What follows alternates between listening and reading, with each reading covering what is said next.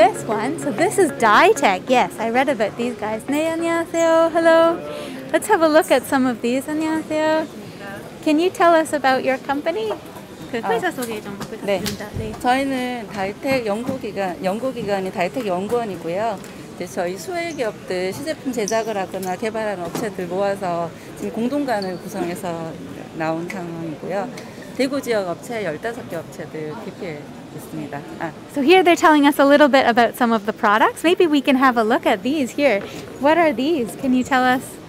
지금 제품 소개는 이쪽에서 저희가 개발 부스를 다 돌기는 힘들고 해서요. Sure. So we're going to go look at the development booth where they're developing some of these items, and we can see some of the products that they're working on as well. 아웃도어 제품들은 기존에 이제 리사이클 소재들이 이제 수요가 많았는데 거기에서 이제 생분해되는 친환경성을 좀 강화된 요구한 업체들이 많기 때문에 이번에는 생분해 바이오 베이스 생분해 소재들을 적용한 아웃도어 제품들을 이제 전시 홍보하고 있고요. So they're making lots of environmentally friendly items. For this example is nylon, and it's all bio-based, which means that it's better for the environment. Yes. 여기는 그 재생 나일론에다가 천연 염제를 적용해서 천연 염색, 내추럴 다잉한 제품들을 출시를 했습니다. Sure. So these are all done with natural dyes, so it's no harsh chemicals.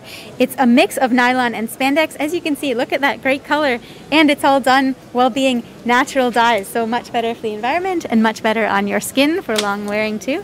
Okay, I see. And coffee, wow. 재생 나일론인데 리사이클 나일론에다가 버려지는 커피 찌꺼기들 모아서 커피 염색을 한 제품들입니다. So for example, this is recycled material and then they dye it with natural coffee. So this whole piece of fabric here, all these different colors, are natural coffee dyes and natural fabric. Okay, great. Thank you so much. That was great to see. Yeah. We can see some of the pieces that they've come up with, some of the fabric. 네, 감사합니다. And some of the gear as well. So thicker coats and thicker items.